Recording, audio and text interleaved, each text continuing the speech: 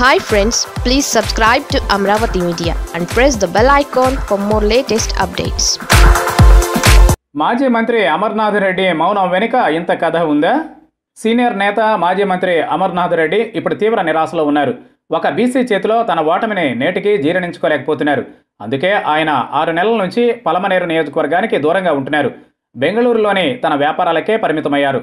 ఇటీవల చంద్రబాబు చిత్తూరు పర్యటనలో మాత్రం అమర్నాథ్ రెడ్డి కనిపించారు. అంతే తప్ప ఆయన అంతకుముందు ఆ తర్వాత జిల్లాలోనే లేకపోవడం విశేషం. అసలు అమర్నాథ్ రెడ్డి ఎందుకింత ఫీల్ అవుతున్నారు? అమర్నాథ్ రెడ్డి తొలి నుంచి టీడీపీలోనే ఉన్నారు.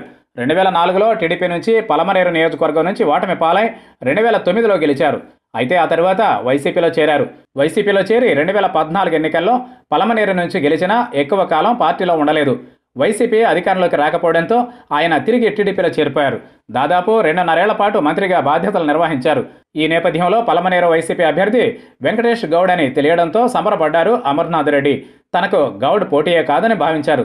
కానీ ఈ ఎన్నికల్లో వెంకటేష్ గౌడ్ చేతిలో చిత్తుగా ఓడిపోయారు అమర్నాథ్ రెడ్డి. దీంతో ఆయనకు రాజకీయం పైన, ముఖ్యంగా పలమనేరు నియోజకవర్గం పైనే విరక్తి పుట్టిందంటున్నారు. ఇటీవల జిల్లాకు వచ్చిన అమర్నాథ్ రెడ్డిని పలమనేరు ప్రాంత టీడీపీ నేతలు కలవగా తాను ఇప్పట్లో పార్టీ కార్యక్రమాల్లో పాల్గొనలేనని నిర్మోహమాటంగా చెప్పేశారట. దీంతో అమర్నాథ్ రెడ్డి వైఖరిపై పార్టీ అధినేతకు కొందరు ఫిర్యాదు చేశారట. అమర్నాథ్ రెడ్డి టీడీపీలో గెలిచి వైసీపీలోకి వెళ్లడం, మళ్లీ వైసీపీలో గెలిచి టీడీపీలోకి వెళ్లడంతో ప్రజల నుంచి వ్యతిరేకతను ఎదుర్కొన్నారనేది వాస్తవం. తాము ఓటేసి గెలిపించిన ఏ పార్టీలో ఆయన ఉండకపోవడం నిలకడలేని మనస్తత్వానికి నిదర్శనంగా చూశారు. ఇప్పుడు పలమనేరులో రెడ్డి రాజ్యాన్ని వెంకటేష్ గౌడ్ దెబ్బతీశారంటున్నారు.